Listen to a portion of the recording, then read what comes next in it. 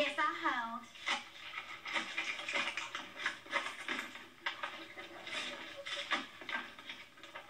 Daddy! Sorry to get you out of that murder trial.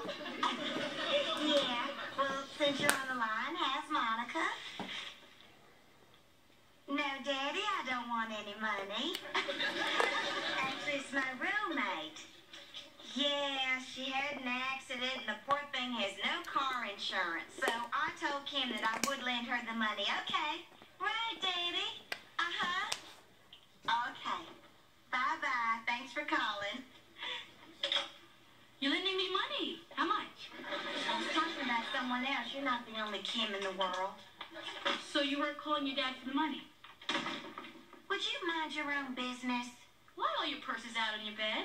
Because real leather has to breathe. There's 10 cents in these real crocodile loafers. Where? Listen, Mr. Gaines is still looking for someone to fill in for Lorraine Craig. Pays $5 an hour. Well, you tell that chrome dome penny pincher I wouldn't work for him if he... $5? That's all you can use.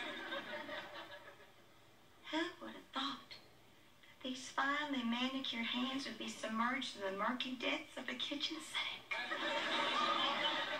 Shall I order you a hairnet?